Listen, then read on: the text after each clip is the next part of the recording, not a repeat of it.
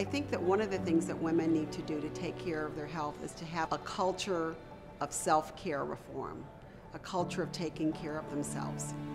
What I want people to know more than anything else is that their rest and their relaxation and their time off the grid is not just a good idea, but it's really foundational to taking good care of themselves.